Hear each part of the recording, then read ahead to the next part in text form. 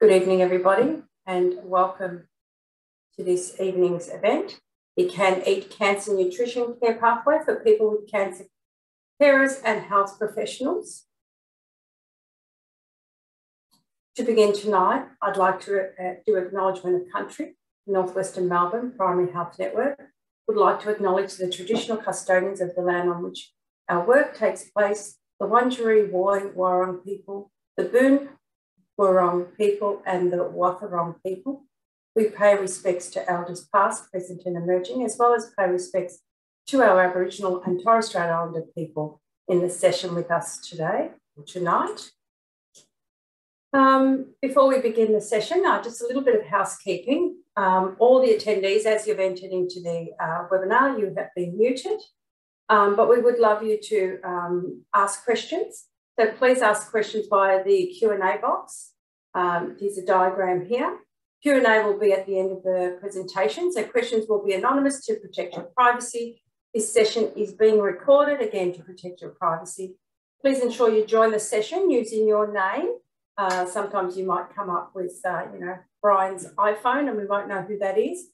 So please change your name, and that way we can have registrations completed. This is a little bit about the agenda. We expect the session to finish about 8 o'clock, and we have 3 presenters on today. Our speakers panel, we've got Janelle Lolliger. I hope I've said that correctly, Janelle. I've been practicing today. Janelle is the head of the Nutrition and Speech Pathology and the project manager for the CanEAT project. Janelle has provided leadership to the statewide program of work, the Victorian Cancer Malnutrition Collaborative VCMC since 2011. We also have Rebecca McIntosh. Rebecca is a project officer for the CanEAT project at PMCC. Rebecca has previously led 2 statewide cancer malnutrition projects and was co-author of the Malnutrition Governance Toolkit. Unfortunately, Dr. Jane Crowe won't be available to attend tonight, but she has actually pre-recorded a session for us. So Dr. Jane Crowe is a GP at the Big Dean Clinic and Australian Prostate Cancer Centre. And then we've got Tanith Lamaro. Tanith is a dietitian by background and currently the manager of podiatry dietetics. Did I say that right? Diabetes nurse education at Access Health and Community. So I will stop sharing and we'll say hello to our first speaker.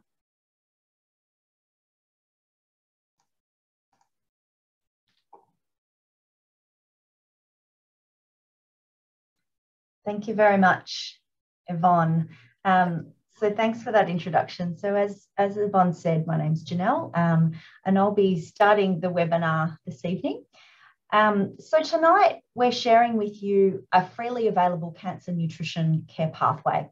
And this is a collective suite of resources known as the CanEAT pathway resources. So you can see here tonight's agenda. We'll be just running through a little bit of background for you just to give you context. And then showing you the resources that we've been creating over the last 18 months.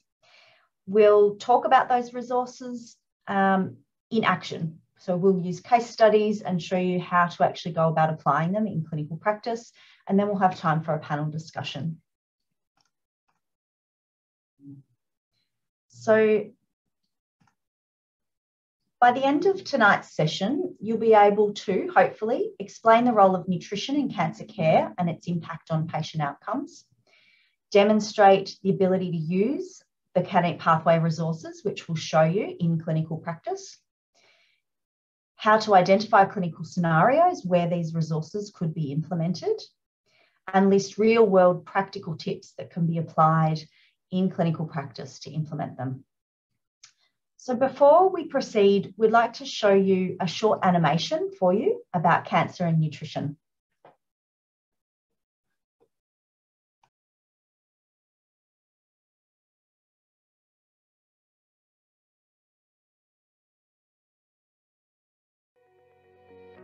Good nutrition is essential for all people with cancer throughout the entire cancer path.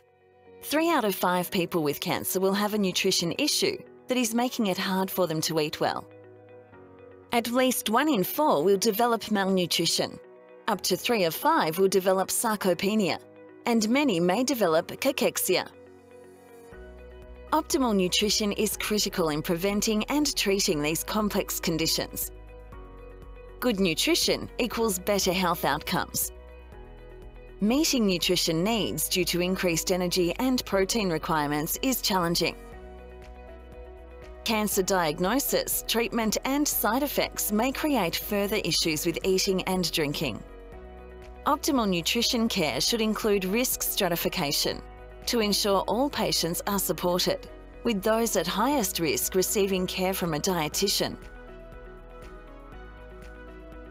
Without adequate nutrition, patients can experience the need for artificial nutrition support, such as enteral or parenteral feeding, unintentional muscle and weight loss, which can lead to health issues such as malnutrition, sarcopenia and cachexia, as well as fatigue. Poor tolerance of cancer treatment and treatment interruptions, an admission to hospital and longer length of stay, and a longer recovery. The CanEAT pathway provides you with evidence-based nutrition information and practical tips.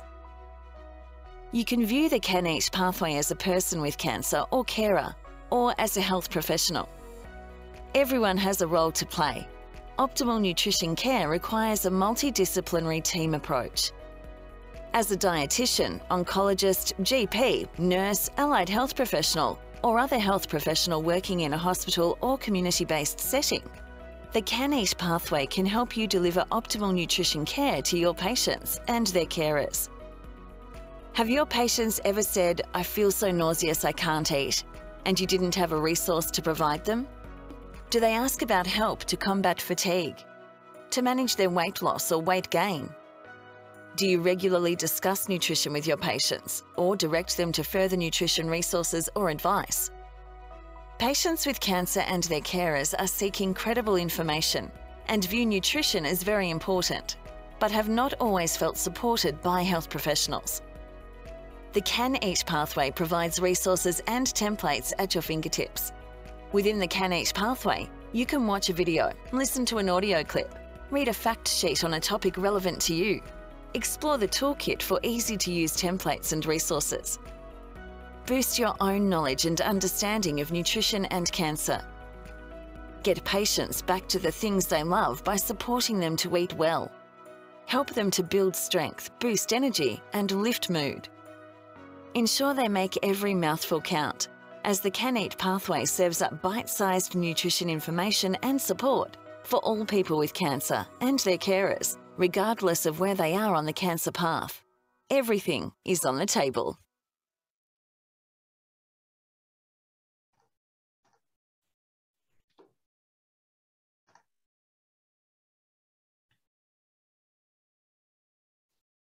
So nutrition plays a really important role within cancer care, but nutrition can be complex.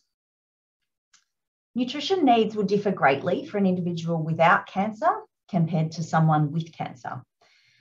And those needs for someone with cancer will vary depending on where in the cancer pathway they are, for example, at diagnosis or perhaps late in their treatment, their diagnosis, what treatment they will have or will have, and other factors such as someone's social situation, emotional state, and other comorbidities. So for those with cancer, common conditions such as malnutrition, sarcopenia, and cachexia have negative clinical and economic outcomes.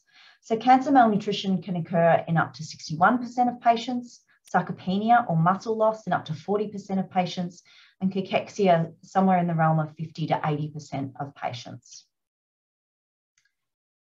Evidence supports early identification of nutrition risk and those who require nutrition support and perhaps a dietitian intervention. However, it's really important to highlight that everyone has a role to play. Optimal nutrition care for an individual with cancer requires a multidisciplinary team approach.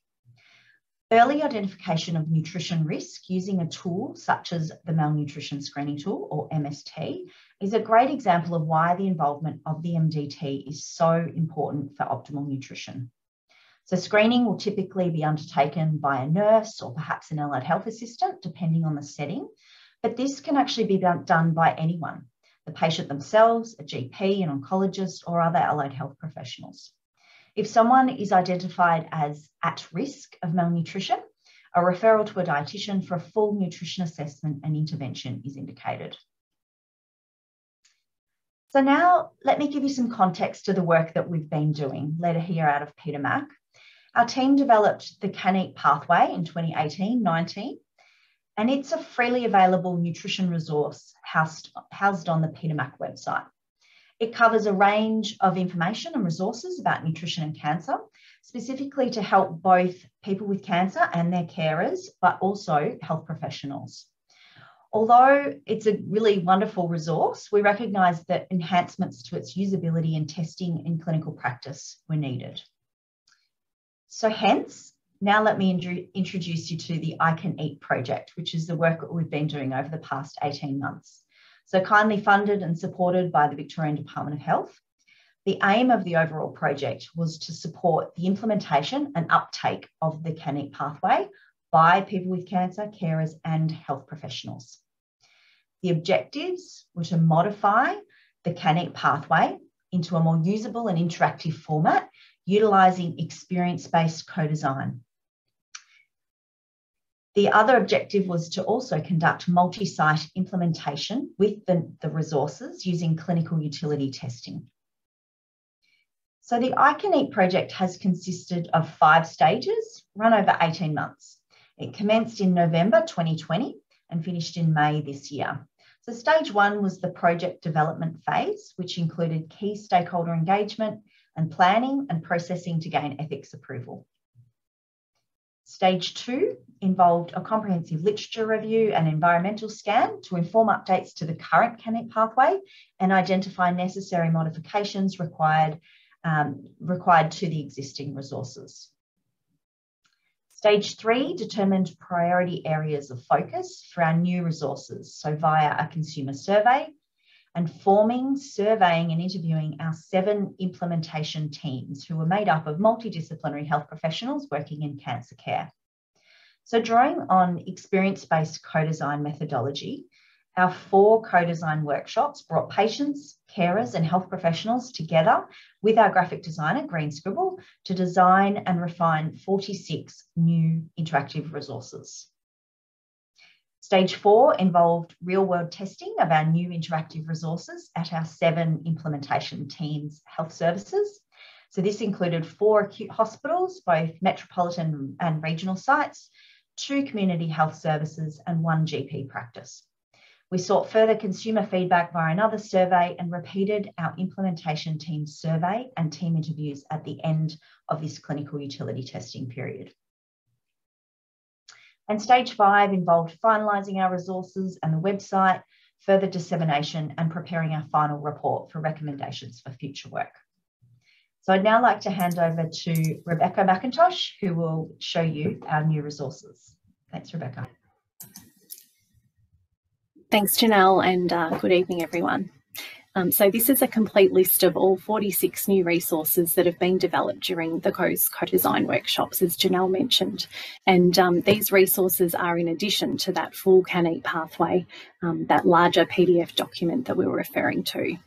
So the final version of all these interactive resources are now freely available on the CanEAT pathway webpage. And these resources have been designed for both people with cancer and their carers and multidisciplinary health professionals, so dietitians and non-dietitians. As you can see, there are multiple different formats, including a postcard, infographic fact sheets, animations and toolkits. And I'll now take you through some examples of these resources that are available and how these might be used. The A5 postcard and general infographic fact sheets can be used as visual prompts to direct patients, carers, health professionals to further information, such as the more detailed CanEAT pathway resources or the full pathway document itself. And from our clinical utility testing, we know that printed copies on display in clinic waiting room areas, in outpatient settings, on clinician desks, and displayed on consulting room walls, all these things provided really strong visual cues which prompted clinicians to disseminate and patients and carers to seek out nutrition information. So if we zoom in on the postcard, you'll see the resource has a QR code to direct people back to the main CanEAT pathway webpage, and there's visual information on what is the CanEAT pathway and also details regarding resources available. The general infographic fact sheet, if we take a closer look at that one, also has similar features as well: the QR code, pathway details, and information on other available resources. And the version that you can see here on your screen at the moment is for patients and carers. However, there's also a version for health professionals as well, which follows a very similar format. There are a set of 12 cancer type infographic fact sheets, one for patients and carers, and also a separate set of 12 cancer type infographic fact sheets for health professionals. All fact sheets include the QR codes and links back to the main web page. The cancer type fact sheets for patients and carers, if we take a closer look at that one, all follow a similar format, which includes what can you expect and what can you do section, and it's written in an action-based narrative. These fact sheets are designed for non-dietitian health professionals to hand out to patients and carers, with the idea being if a dietitian is involved, there may likely be specific tailored advice they would be providing to the patient or carer. So this could, however, be a good resource to provide patients and carers whilst they're waiting to see a dietitian. The cancer type fact sheet for health professionals, if we take a closer look and zoom in, also all follows a similar format, which includes the CanEAT model, highlighting likely condition complexity and the ability for self-management, along with what can you expect and what can you do section, which is similar, as you recall, to the patient and carer version. There's also some tips for clinicians as well. The health professional focused cancer type fact sheets are designed as a quick reference guide for all health professionals such as GPs, but also other medical staff, cancer nurses, acute and community-based allied health professionals, and might be of benefit also to dietitians that are new to an oncology workload or those working with patients and carers during the transition of care.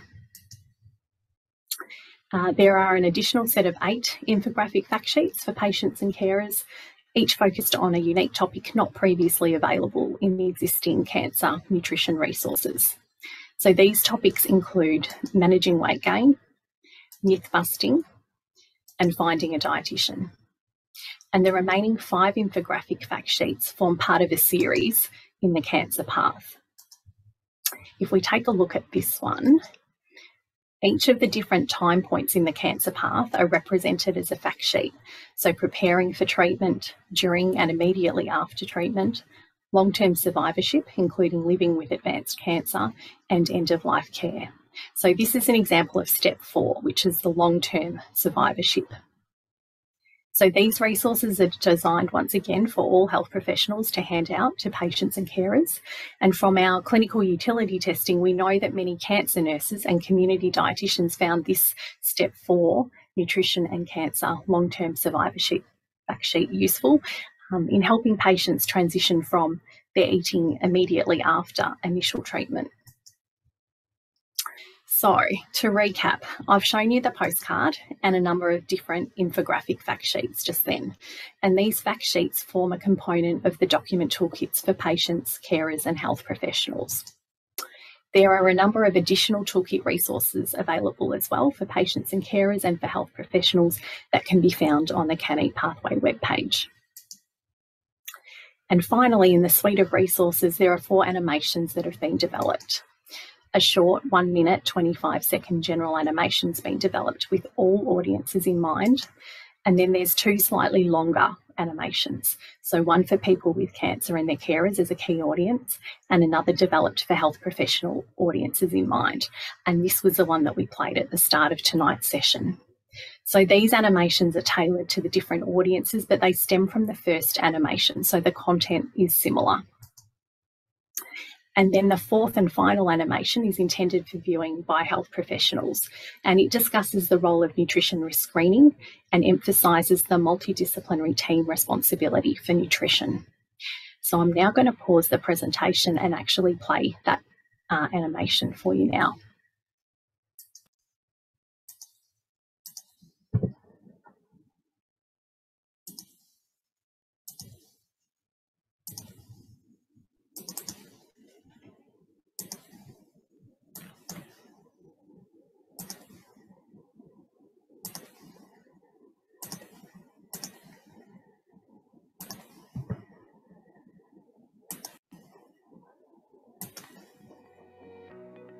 Nutrition risk screening is key for early identification of nutrition issues. It helps identify those at risk of malnutrition or those already malnourished who could benefit from nutrition support. It should consist of two parts: use of a valid, reliable screening tool appropriate to the population in which it's applied, and automatic referral to a dietitian for known high nutrition risk patients. Those with high-risk cancer diagnoses and treatment regimens should bypass screening and be referred directly to a dietitian for early nutrition assessment and treatment.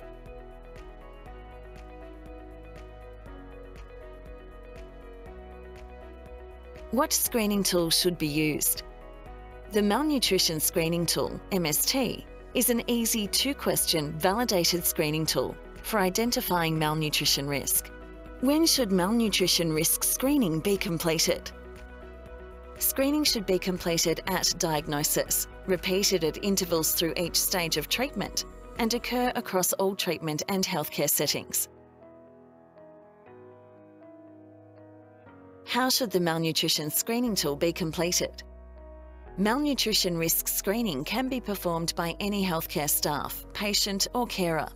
It may depend on the setting, available workforce, or specific health service policies. Let's go through the MST questions together. Has the patient lost weight without trying? This applies to the past 6 months. If yes, quantify how much weight loss and score accordingly. Only use unsure after you've explored whether you can quantify weight loss by asking, have you noticed your clothes are looser?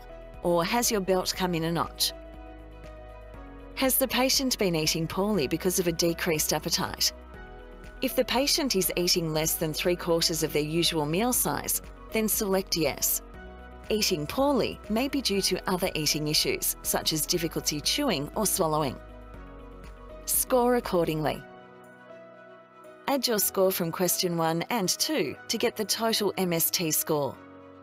If patients score a total of 2 or more, they are considered at risk of malnutrition and should be referred to a dietitian for assessment and treatment. This score helps nutrition services prioritise work by targeting those at greatest risk. Patients that score less than 2 are not currently at risk of malnutrition, but should be rescreened with the MST at regular intervals to detect any change over time. Remember, nutrition risk screening is key for early identification of nutrition issues in cancer patients. Everyone can be involved. A systematic, multidisciplinary team approach will lead to the best outcomes for your patients and your service.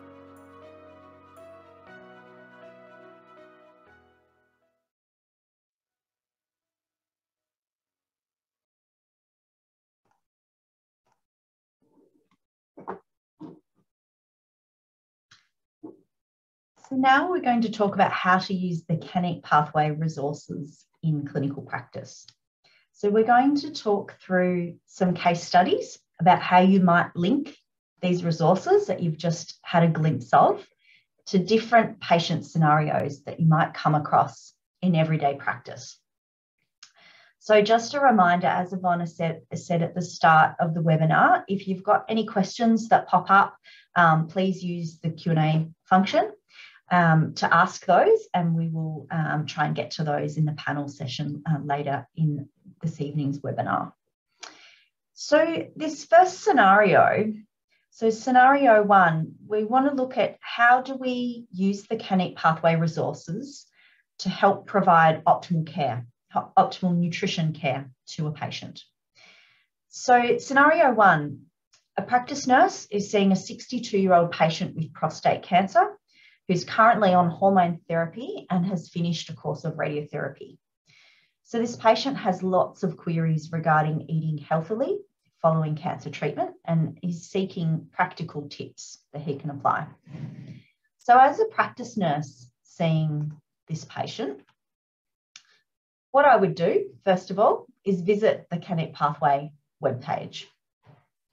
So you can see here, you can see the webpage link at the top, and this is what it looks like when you go to that first link. You can see there's an animation to click into, and then there's 3 options. You can look at a little bit more about the CanEAT Pathway. The second tile, and the one in the middle, is the CanEAT Pathway for people with cancer and their carers, so patient-specific resources. And then the final box is for health professionals. So in this case, for this man with prostate cancer, we're going to click on the middle tile, so the CanEAT Pathway for people with cancer and their carers. So this then brings you to a full list of the CanEAT Pathway resources for people with cancer and their carers.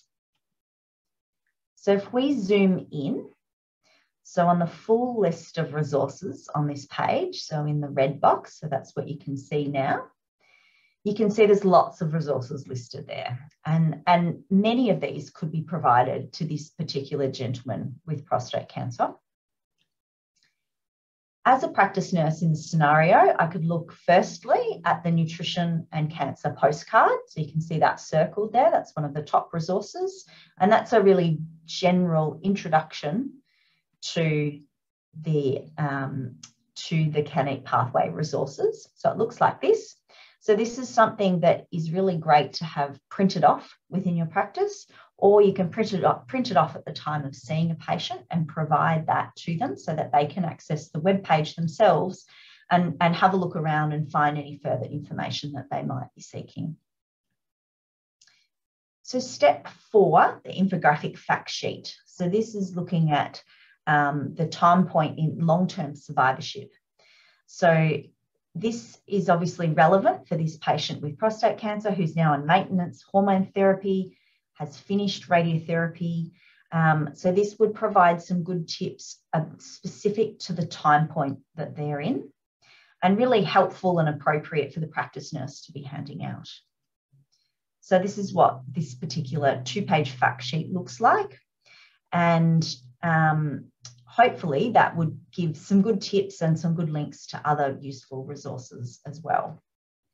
So for further practical tips, the other fact sheet that might be useful for this particular patient could be around myth busting. So the myth busting fact sheet could be useful for this patient to distinguish what is an evidence-based nutrition intervention versus something that does not have a lot of evidence behind it. So it looks like this. So we've covered off on the sort of top 12 myths in relation to nutrition and cancer in this fact sheet. And then for further practical tips for this gentleman, what could be provided is the nutrition transitions fact sheet and the nutrition transitions package. Now, we didn't go into too much detail before about this particular package, but it includes a presentation that patients and carers can view to help with transitioning from an on-treatment nutrition focus of a high-energy, high-protein diet to something that mirrors more general healthy eating, which is completely appropriate for where this particular gentleman is at. So you can see here the fact sheet that covers off on tips for a healthy, balanced diet within this. And then the self-guided presentation looks like this. So some really detailed information there to guide patients and carers step by step through achieving, I guess, a healthier diet in that survivorship phase. So that's where we would start as a practice nurse in that particular scenario. So now let's move on to scenario 2.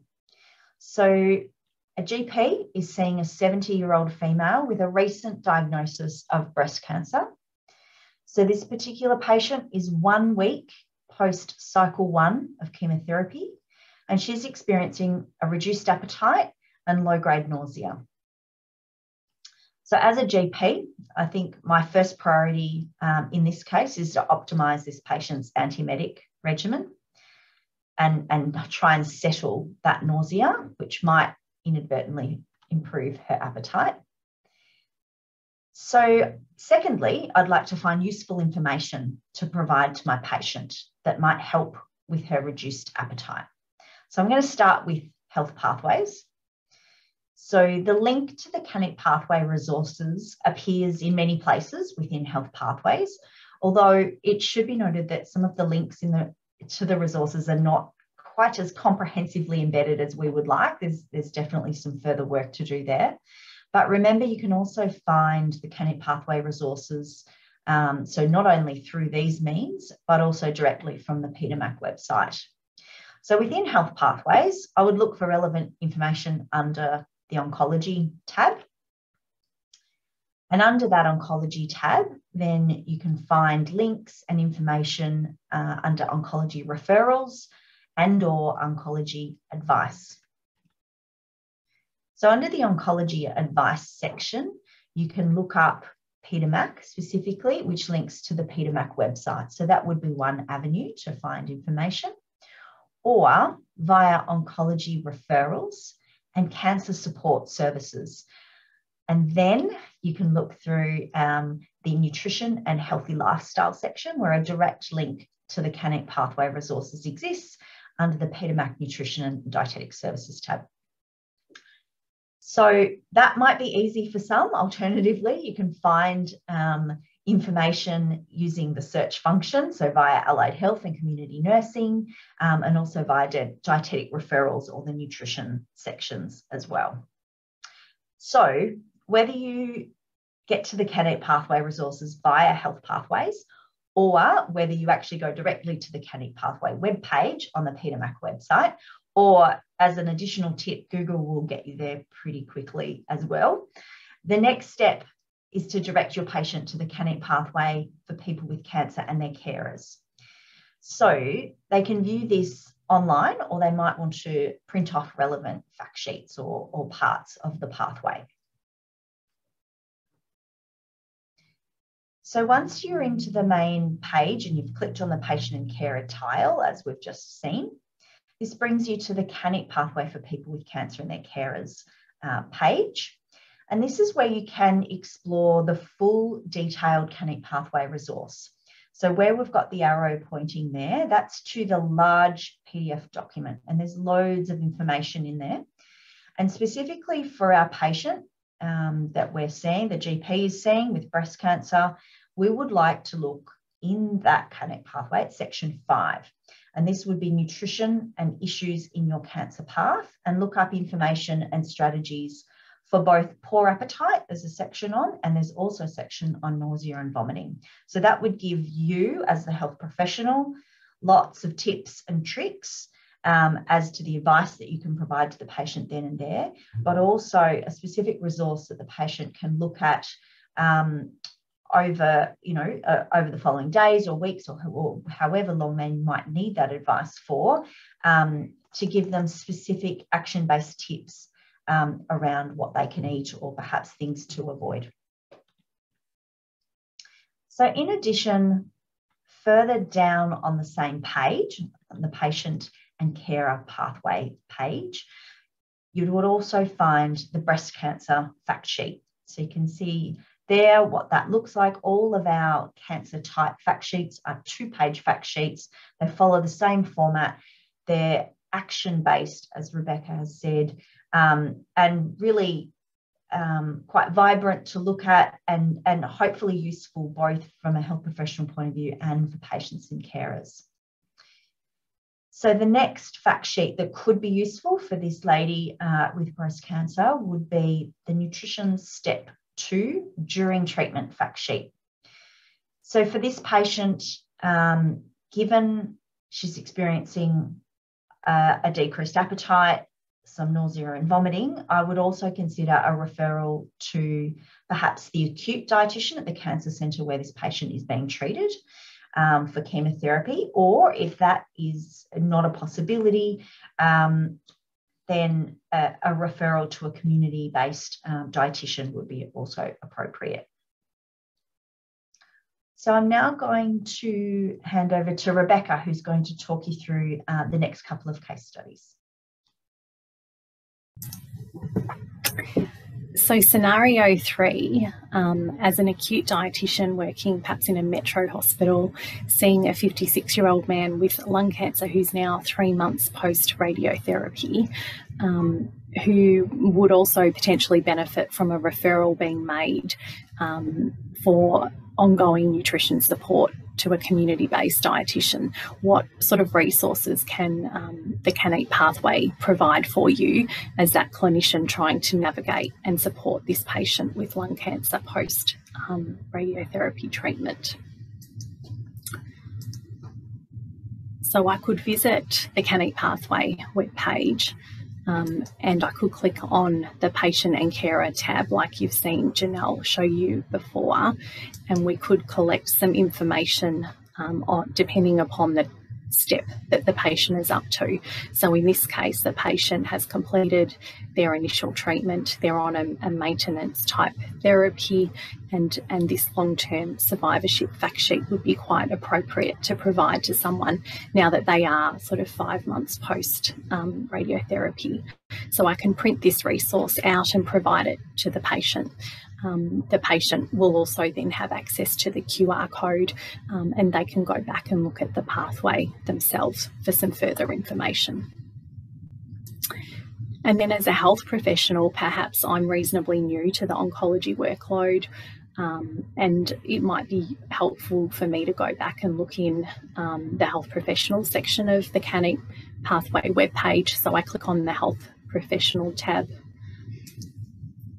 and it brings us up to a similar page like the patient and carer that has a full list of the CanEAT pathway resources, which if we increase the size of that too, looks very similar to the patient and carer section as well.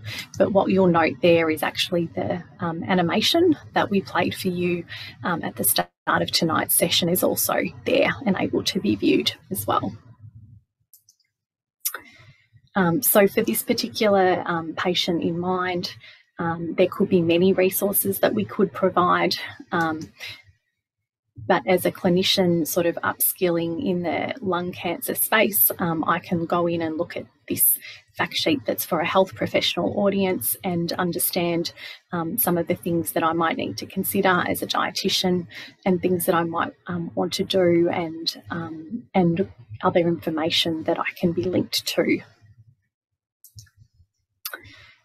I should also consider referring this patient on to a community-based dietitian for that ongoing nutrition support, and the nutrition navigator, which you can see circled there on your screen. That's a tool that we haven't gone into much detail about, but I'll show you a little bit about that now. So that contains 2 tools that help health professionals to navigate appropriate nutrition care and transitions. So the first part of the Nutrition Navigator is a discharge planning checklist. So as a clinician in the hospital, I can use this checklist just to make sure I don't forget any steps along the way, that I'm being prompted to communicate information accordingly to GPs and to other primary care providers about this patient's care. And then the second component of the Nutrition Navigator is also a decision support tool. So there's a lot of detail that you can see on the screen there. Do go in and have a further look at the document yourself. This decision support tool is really a bit of a guide to help navigate different options for nutrition care and also decisions regarding whether a dietitian is required or not to support appropriate nutrition care planning. So there's information, the one I'm showing there on the screen is for a dietitian, but we've also developed a separate pathway tool for GPs as well. So that would help support that particular lung cancer patient and the clinician perhaps newer to the oncology workload or perhaps less familiar with looking after or managing a patient with lung cancer. And then we've got our final scenario here on the screen. So scenario 4, a community physiotherapist is seeing a colorectal cancer survivor who also happens to have type 2 diabetes as well. It's seeing them in the context of completing treatment and undergoing rehabilitation. And the patient has questions regarding nutrition after cancer treatment and whether their eating patterns are okay for their diabetes. So in this scenario, I'm thinking as a community-based non-dietitian health professional that I would be looking about making a referral to my colleague, the community-based dietitian, for some individual tailored advice for this patient in terms of their healthy eating strategies, taking into account their diabetes as well. However, in the short term, there's a waiting time to see the dietitian. What can I do in the meantime to try and help support this patient and provide some information in the short term? So I can go as the physio to the patient and carer tab on the CanEAT Pathway webpage, and I can select the nutrition postcard, which you've seen before. So I might have printed these off, or I might have some already printed sitting on my desk that I can hand to the patient and direct them to some further information. And because we know that this patient has a lower gastrointestinal type cancer, and there might be some other specific information we can provide them that's a bit more relevant to their particular type of cancer, we could potentially print this sheet off as well and give the patient just a little bit of additional information whilst they're waiting for that dietitian one-on-one tailored advice as well.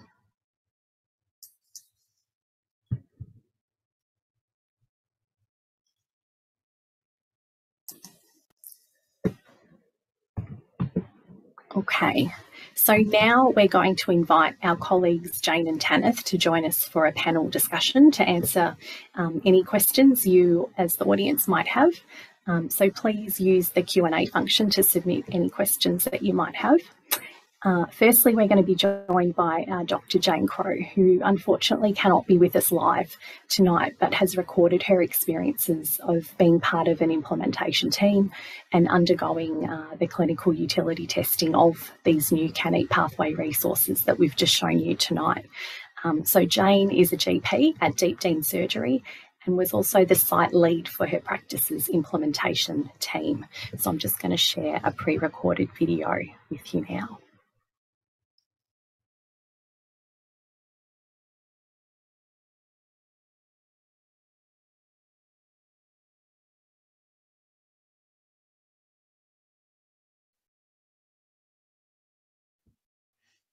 Thank you, Janelle and Rebecca, for inviting me to speak tonight.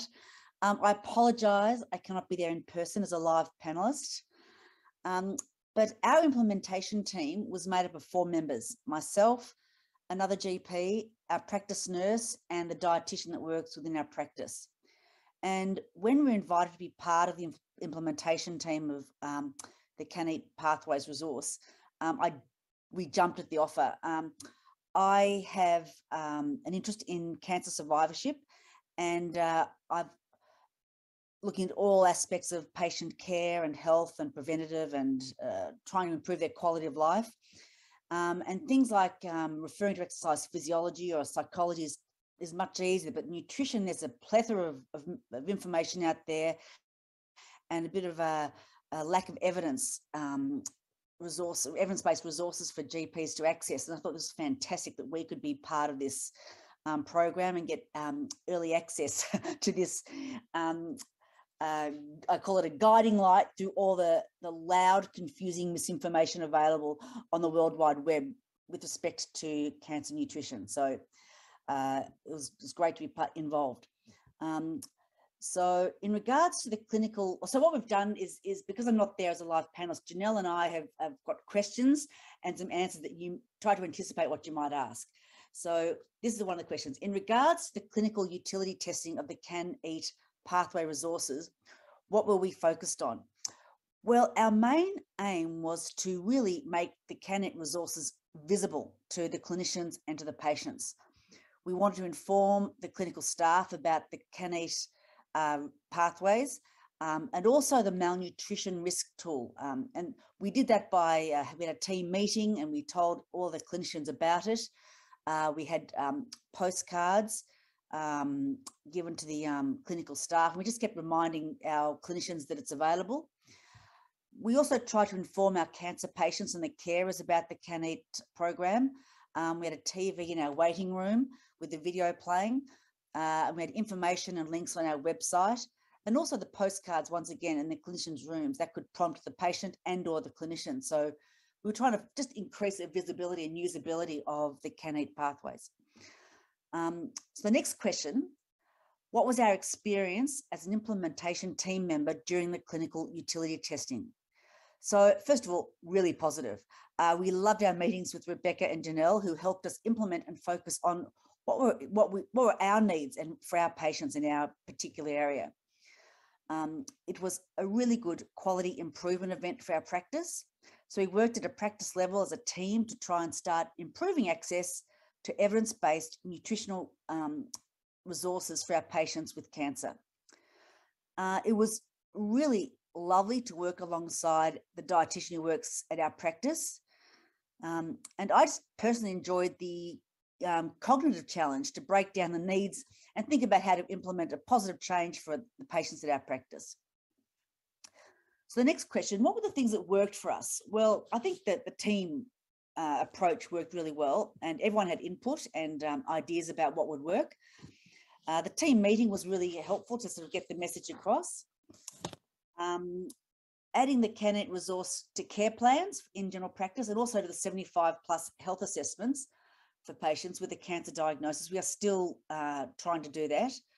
And also the really interesting thing was carer interest. They'd see on the television or the postcards or on the internet, on our website, that it was available and would ask us about it. So that was good. What were the things? The next question was, what were the things we found hard? Well, this thing called the COVID pandemic, it made implementation of this more difficult because there were so many other issues that took the energy and time away from our focus to implement it. GPs working from home, it just made it a bit harder to maintain the messaging with our clinicians, to keep the visibility of the CanEAT resources going. Telehealth with patients, I found were just a different dynamic. There were different consultations as opposed to face-to-face. So, if they're in the practice, you could just, hand them, it's very easy, patient with a cancer diagnosis, you could just give them the postcard and would prompt the idea of nutrition, even if they weren't ready to accept that information, just to plant that seed that there's a resource available if you need to. But with telehealth was, we could email the link, which was a very good way to do it, but it's a bit more clunky. It was a bit, and added another cognitive load to the consultation, having to sort of, what's your email address and, did you get it? That sort of stuff. The other thing we found hard was sometimes there were patient barriers. I mean, some people had some apathy. They just didn't see that as a priority for them. They, it's very common. Well, I know what to eat, and I trying to undo some of the misinformation was difficult, and some just weren't interested at that particular time, or just that for patients with barriers, they had so much going on in their lives with treatments and doctors and allied health, and they had information overload, and they really weren't ready to accept that information or referrals or think about it at that particular time, that particular consultation. So the next question, what are the best tips I can give other GP practices and other health professionals working in primary care in regards to using the CanEAT pathway resources? Well, first of all, maybe if you have a list of cancer resources, just add it to your list of resources, because you might have lots of patients with cancer, you might have only a few per year, but if you've got a little list of exercise, psychology, financial, other things, and you can add this to that so that you can pull it up and it reminds you and as a prompt. I think also adding the malnutrition screening risk tool to care plans and the 75+ health assessments for people with cancer is just a really good reminder to keep asking and trying to identify these patients at risk. I love the leaflets or postcards to hand out, because having them on the desk, it's so easy just to prompt that discussion, or, as I said, once again, plant that seed about nutrition if they're not ready at that stage, but a lot are, they might go to the resource. Let your clinical team know about the pathways, but also about the malnutrition screening tool. If you can, add it to the website, TV, newsletters for patient-driven interest. And the other thing is maybe just keep on asking the patient about nutrition at every review, just as you might ask about mood or exercise, because it may become a priority for the patient who initially had reluctance, but may now see the need and be ready to accept information and referral. I mean, having said that, if the patient's ready, easy, but it's these people are trying to sort of, that motivational sort of interview, trying to get them across the mark to seeing, having some nutritional assistance.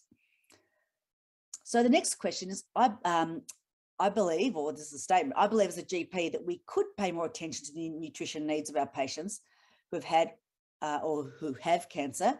So if we could, I think if we could ask patients with cancer about nutrition and do a quick malnutrition risk screen, offer the information to the patient and or the carer about the CanEAT pathways, and refer those at risk of malnutrition to a dietitian with cancer expertise if required.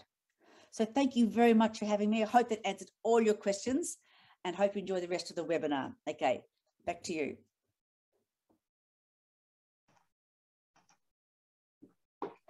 A huge thanks to Jane for pre-recording that for us and contributing to our panel. I'd like to invite Tanith Lamaro to join us as well.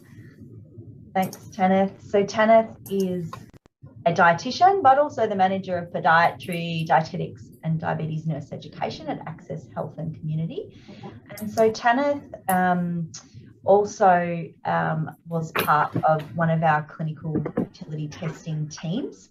So as Jane described, her team at Deep Dean Surgery was our GP practice that participated of our 7 implementation teams, and Tanith was part of one of our community health sites. So what we might do is we're going to quiz you a little bit, Tanith, if that's all right, about your experience as part of the clinical utility testing, and just to get your insights about things that worked, things that didn't. Rebecca, I just might get you to mute for a moment. Thank you. And so Tanith, our first question, can you just talk us through, first of all, who made up your implementation team at Access Health and Community? Sure. So we took an allied health approach. We had 2 people from the team that I lead, which are 2 dietitians. We also had an occupational therapist and a physiotherapist. So right from the onset, we were trying to engage perhaps some disciplines who wouldn't necessarily ordinarily see their role as a nutrition advocate, but getting them engaged from across that spectrum. And so for your multidisciplinary team then at Access Health and Community, can you talk us through what your team was focused on as part of the clinical utility testing? So what resources you actually tested and how you went about doing that? So I think we had 2 core focuses. One was actually to get the information across to our health professionals, but then also, of course, with our clients who were coming through. So it was a bit dependent on the clients themselves in terms of their needs, but we were looking at using those specific options for people if they had a specific cancer, but we're also then looking at the options where they were more generalised, like you showcased earlier, around the nausea or vomiting. And so being able to link them in. But I think the other part that became really evident was when the clinicians were actually seeing people at different stages of their cancer journey as well. So we often end up seeing people post their treatment. They might be longer term survivors.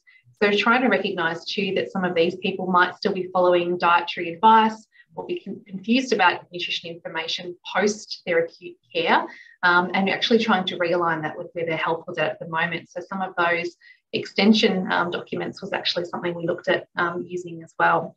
So I think Access really, in terms of what the client need, was in front of us, but certainly from the health professional perspective, it was introducing people to that suite of resources and getting their feedback around those, and particularly those introduction videos seemed to be really well received when we presented them and made them available.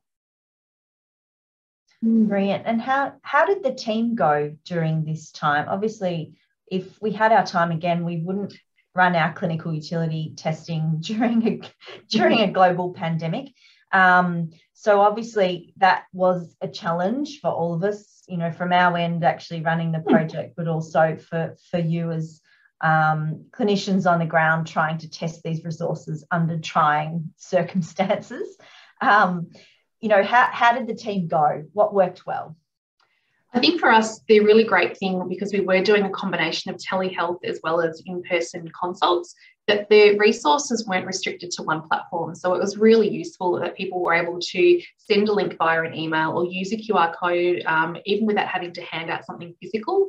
So we had an approach in our waiting rooms that a lot of our resources of physical nature were actually all collected up from a COVID safety perspective. We didn't have as many things available to hand out or plastered onto boards and things. So for us, I think it was really important that they had the accessibility, and that actually meant that despite the consult type or despite not having that physical nature of things to hand out, although we did have the postcards for the inpatient, the clients who were seen in clinic, the ability to actually continue to give them resources from a different way, being online or using the QR code was actually really helpful. So I don't think it actually disadvantaged us from that perspective. Probably one thing to mention though in that utility testing phase is that we were hoping perhaps to broaden our linkages with some cancer pathways for referrals, and because the acute sector was under some pressure, some of their clinics weren't running and therefore referrals perhaps were a bit less than we would have loved. We really hope that this is actually a nice way to continue that partnership work going forward, so we can see that flow of greater numbers through. So I think it was probably for us a numbers game in the end of people actually accessing our service to be able to trial a number of resources. And I guess off the back of that question about sort of the things that worked well, what was the patient feedback in regards to the resources? Yeah, so I think it was lovely to hear the patients' feedback that they could be a bit independent about things as well, and that what they were seeing, I suppose, online was accessible to them, their families, the people who are important to them. But also we actually had some interesting feedback that they directed their own health professionals that they may have been seeing through the resource as well, which I think is a really nice consumer-centric aspect of it, that they may have been seeing or going back to see their GP or seeing a physiotherapist or someone else and actually saying, hey, these are a great thing, or this is what I've read, can you help me with? So I think that's been a great thing. Certainly from the patients who had been given something, and it was probably more feedback from the clinician by the client, they really appreciated the fact that when in passing perhaps a comment was made, whether it was in a physio appointment or an OT assessment, that there was actually acknowledged and something was done about it. It wasn't just a, I'm sorry you're feeling that way. There was actually an action where they could be referred on to some resources, provided with the resource, and it gave, I think, a gateway or permission for that discussion to happen. So there was something that that clinician could actually do that I think really enhanced that client's holistic care, that we're not just seeing them for whatever the sole purpose of the referral to the physio or the OT was. I think that really nicely highlights the role of the multidisciplinary team as well, doesn't it, in nutrition care? It certainly isn't, you know, dietitians, nutrition obviously is bread and butter, but obviously identification of needs, provision of information is, you know, that can be done by anyone. Yep. And what about on the flip side? What was hard? What didn't work? I think probably not so much what didn't work, but perhaps what we didn't get a chance to actually trial. So some of the things that we had ambition around was perhaps getting our allied health assistants to actually be a bit more engaged, or even our service coordination team in doing some of the risk screening for the malnutrition. We were hoping we could get that onto some of our assessment forms. But just again, with the reduced capacity of clients coming physically through the clinic and other changes that were happening, it's been put on hold until we've got more of a workforce and a client group to do that with. I think there was some, reluctance in the beginning to people putting their hand up and saying, well, that's not my issue, that's the dietitian's problem. But I actually think it's been a nice bridge, if anything, to try and bring that nutrition forward to everyone's thinking, and probably that emphasis on how the nutrition actually affects the treatment or the care that they can give their client. So it's sometimes having to link it back a bit more directly to the impact that better nutrition could have on their strength and balance, their outcomes, or their future needs. I think that was a really important thing to try and overcome that barrier of it being someone else's problem, not mine. Fantastic. And so obviously, as one of our 7 sites that tested these resources, I guess thinking about those that might be listening to the webinar tonight or the recording that haven't seen the resources before, have seen them now, can you give them some tips perhaps about how they might go about utilising the resources in clinical practice? Some easy means of integrating those into what they're already doing? So I suppose it depends on your practice a little. From a broad spectrum, we sort of put this information out into our staff bulletins. So it was something that was captured. The staff bulletins are something that people can reference back to. So there's like a snapshot on our SharePoint where people can go back and actually then look at different sections. So that link, in a sense, remains sort of active. We've also encouraged clinicians to have that as part of their sort of favourites on their search engine or bar, so it's something that they can quickly access. We've got the postcards that are in people's rooms, and again, like Jane was saying, in the clinic rooms, we've got things on the wall to initiate that. So it's a constant reminder, but it's not something that has to be clinician initiated. It can be client initiated as well. I think for our non-dietitians in particular, feeling confident that they were able to give something that was of value and looking at it again specifically to what the client's saying around either their particular cancer, so really focusing on that and going to those specific fact sheets. But we're fortunate in a way at the moment we don't have a long wait for a dietetics appointment, but I feel as though it's also, if there was a wait, it would be something we'd encourage clinicians to give. But I found probably, if anything, from a non-dietetic perspective, it was handing that out as an initial gateway to the conversation opening up and letting the clients know that there are options. And then as we get more specific, they can go drill down into that next layer of information. But I think the actual health professional information is actually really important. And once they can understand the significance of what can be achieved, it actually has a nice flow on to what they want to provide their clients with as well. And just thinking about within your implementation team, did you find that this work raised awareness of the importance of nutrition, for somebody who has cancer or has had cancer in the context of their overall health? I think it did, and particularly on that longer term health outcome, because we're seeing people typically post their acute care, although we did notice as different things are changing, some people are seeing us while they're still undergoing treatment. And I think, again, linking it back to directly what that particular therapy is trying to achieve and how the nutrition interacts has been important. I think the video, similar to what you showed earlier this evening, was actually great. I went out to different team meetings across different disciplines and actually presented that. And I think that was well received and generated interest in conversation, especially around the muscle loss and sarcopenia. And again, they could sort of see that linkage to what they're seeing at the other end. That was really great. And I think the myth busting too was something else that a lot of people do, sometimes just hazard questions that are thrown at them, and they might politely agree, or they might try to contradict the person making those suggestions. But to have a neutral sort of ground that they can direct people to was a nice option for them as well. Wonderful. Do you have any other comments that you'd like to make, Tanith, about your team's experience of this work? Well, I think certainly that working within this sort of partnership and as one of the implementation sites, it's been a really positive experience.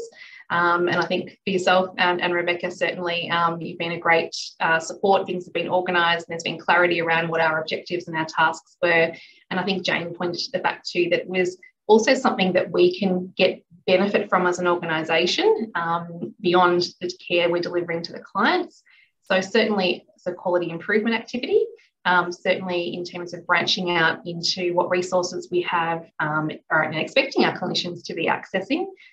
It can be now part of our orientation as it's an area that we're hoping to get some more growth in around that cancer support. So I think there's actually other benefits from an organisational and multi-D perspective that are really good. I think as well, we've got opportunities to further educate others as well with this. But it's something that people don't need to sit down for chunks of time. They can flick in and flick out. And I think that's a really nice aspect of the resource as well. And it may be something that people can come back to as needed, as opposed to it being a one-off education or a very thick manual. They can actually get right in and dig into what they need at the time. So I think in that way, it's quite time efficient to be able to access and use. Brilliant. Well, thank you, Tan. We really appreciate Access's contribution to this work. I might just throw it to you, Rebecca. Have we got, doesn't look like we've got any questions from the audience? No, there's no questions, but if anyone would like to place a question in the Q&A, we're happy to take some live questions. In lieu of those questions, I'm going to throw a question out to both you, Rebecca and Tanith then. I guess for those listening, it might be useful to perhaps just talk through, how do you find a dietitian working in the community that might have some experience in oncology, or could be accepting of a referral for a patient with cancer? Rebecca, I might go to you in the first instance. So on the CanEAT pathway webpage, we have developed a fact sheet that might be of use to non-dietitians, GPs and or other health professionals. It's called Finding a Dietitian, and through that, I guess it links back to, depending on where someone's at in their cancer path, whether they're someone that's still very much embedded in the acute system and perhaps having quite frequent presentations to the hospital, whether they can be linked in potentially more closely with their hospital-based clinicians at that point, but perhaps as they sort of step more after that initial treatment being completed and they're entering into that step 4, as we've described it in the pathway, where they're entering a longer-term survivorship stage, or perhaps in a maintenance stage where I guess, there's many people that are in our communities that are living well with a cancer diagnosis and are on maintenance type therapies, and a lot of them can also benefit from some nutrition intervention and support. And so I guess that's where a potential referral at that time point into potentially community-based services, community health, like Access Health and Community is an example of a community health service, linking in potentially via the GP with a chronic disease management plan could be another option to access private dietetic support that way as well. Not sure if Tavis got any other thoughts or ideas to offer. I think certainly looking at options that are available to the client. So community health, I think, can offer a really nice option. And we talk about nutrition, and we've just been talking about multidisciplinary care as well. And I think that is one of the strengths, I suppose, of many of our community health services, in that we can offer a multi-D approach, in the sense that if we've lost some strength and some muscle, we're not just talking about weight regain, we're also talking about strength regain. So it's that cross referral and can happen within. We know that some clients end up with diabetes post their cancer or during their cancer as well. So again, having that nice linkage with diabetes nurse educators and other services that can be of assistance is really useful. As Rebecca's mentioned, there's different funding opportunities available for people. So the chronic disease care plans can be used. And there's also a myriad of other funding that can subsidise the cost, particularly for our lower or medium income clients, under community health or federal funding arrangements, where we can actually access things at a much lower cost than perhaps going privately, if that is a limitation for people.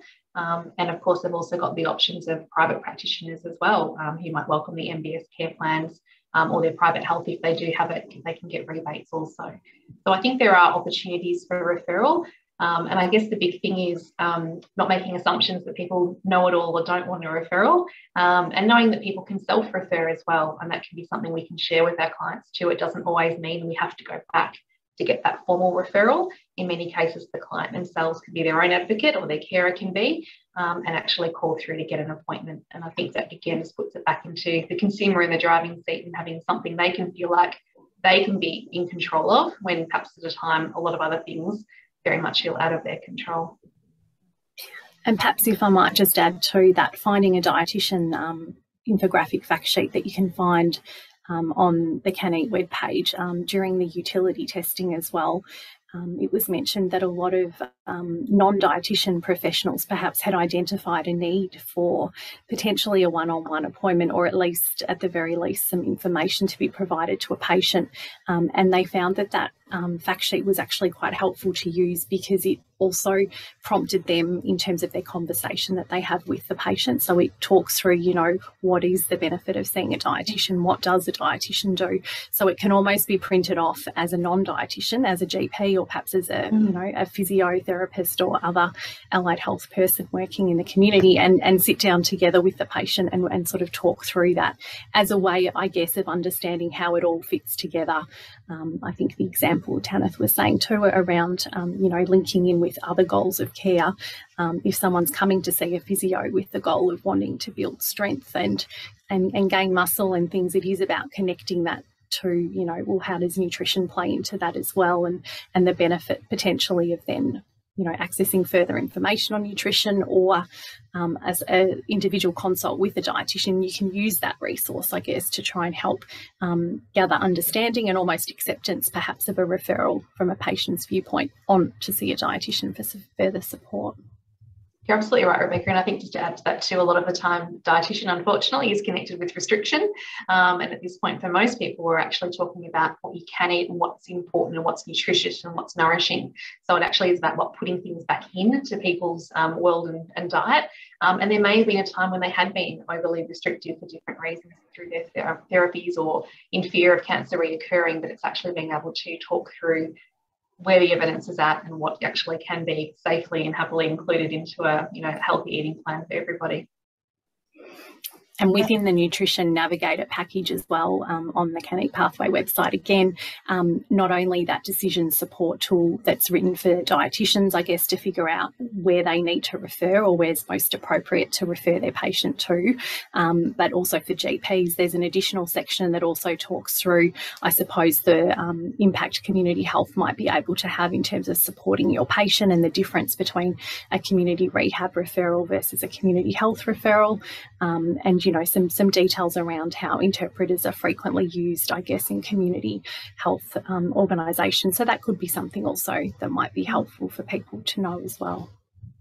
And I think just, I guess, an additional plug for a dietitian. Obviously, for most people who have or have had a cancer diagnosis, they in most cases have got other things going on in their life, other health conditions, whether it be diabetes or whether it be issues with their heart health or whatever. And so I think just really important to emphasize the dietitian is an expert in nutrition and disease and can offer advice that cuts across whatever health issues that particular individual is having, and set goals and work with the client to make sure that all of the information that's provided is relevant and appropriate for them as an individual. And I think that's really critical in the context of cancer care, which can be so complicated on its own, let alone, overlay that with, other chronic diseases as well, which is very common. It's really important that it is cohesive and not conflicting. Absolutely. We can make those recommendations. Fantastic. And I think we still don't have any questions for the audience, but that's okay. We've got some questions that we've got in mind. I think just perhaps one last point of discussion before we finish up. In the context of increasing cancer survivors in our community, I'd just like to put it to both of you then, what role do you think GPs, GP practices, other health professionals working in the community, what's their role in regards to nutrition, I think, moving forward, where we know we've got, a lot of people out there that are information hungry? I'm going to throw to Rebecca first. I think, we're seeing increasing numbers of people diagnosed with cancer, increasing numbers of people going through treatment, potentially also, increases in notification post-COVID following delays and the like. So I guess we're seeing that pressure potentially at the moment now in health care services too, where, there's a lot of people coming through. There is a lot of patients unfortunately developing side effects and some nutrition related issues as a result of their cancer treatment, and they're trying to navigate, I guess, where to go to get some information. You know, the nurses that they see every day, potentially when they come into the hospital, when I speak with patients, some of them describe when they finish their treatment as they're sort of falling off a cliff because they've lost that sort of weekly support and weekly sort of network. So I think we're going to see more and more GPs becoming involved, because patients are going to be coming to them to get that support that they're looking for to try and get back, I guess, to where they might have been before the start of their cancer treatment. And they're looking for support, and they're looking for direction as to where to go to access different services as well. So I think the screening that can be done potentially as people come in to the GP clinic, whether that's by the practice nurses, as Jane mentioned, they're sort of trialling a bit at Deep D, and keeping sort of those questions first and foremost in mind, and then being able to, I guess, direct people towards some of that information, be it the CanEAT Pathway website, but also I think the GPs have a really terrific role in the community in terms of coordinating care, and they're really the experts in terms of chronic disease management. So I think if we apply all of what we already do in terms of good practice for diabetes and heart disease, and look at that with a person presenting that has a cancer diagnosis, we can kind of fall back on, I guess, many of the practices that are already being done. But it's perhaps realising that this is going to keep increasing, sadly, as more and more people have a cancer diagnosis. But I guess more excitingly, as people also treatments are becoming more and more advanced, and we're seeing more and more people sort of survive and thrive post-cancer treatment, or at least getting towards the thriving part if they can be really well linked in with some support after their treatment. I think one of the things for me is that speak up and speak early to people about it. It's very often that we see people and the referral comes through once people have reached some symptomatic sort of phases, or they already are deconditioned, or they have lost, you know, that more than 10% of their body weight. But actually prompting people to recognise that right from the get-go, it's really important. We talk a lot about those high-risk clients with their head and neck cancers or gastrointestinal cancers, but I think even for your breast cancer and other cancers that may be less I guess, impacted on you know, swallowing and digestion. I think just getting them the right information early, that they're not putting themselves on over-restrictive diets, that they do have the right information, and directing them to reputable information early, so that they're not sort of Googling 10 things and perhaps even coming to you with 10 different potential answers. If they can get the correct information from the beginning, it saves a lot of the what ifs and how comes, and perhaps the endless searching or seeking for things that aren't perhaps going to be in their favour in the long term. So for me, I think it's really investing early and then revisiting often along that journey, so that we are picking people up more proactively than perhaps reactively, which is often the case. And I guess as in working in community from that acute setting as well, you know, if you're getting a discharge summary, we'd love to be seeing more of that discharging directly from the acute setting or subacute setting with their supplement regime if they are on nutrition supplements, so we can continue to support that. We often do find that people are a bit lost, as Rebecca was saying, once that inpatient care concludes. They might be back at their pharmacy trying to pick something off the shelf, and it may not be the one that's in their best interest moving forward, and being unaware they can access other options in the community that may just not be on their pharmacy shelf. So I think we can offer nutrition support with supplementation, but such an other sort of advantageous way of eating for them and their families, so they can reintegrate into the life and the food choices that they want to long term. Fantastic. A huge thank you to you, Tanith, for joining us tonight. And we might close the panel now. So I might just, before we finish up, just run through a couple of key messages.